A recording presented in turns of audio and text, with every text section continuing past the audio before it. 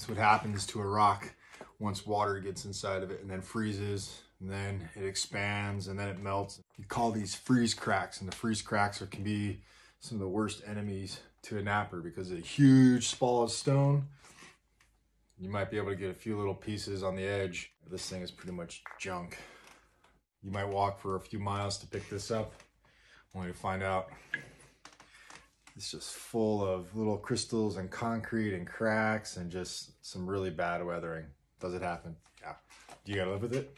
Yep, all the time.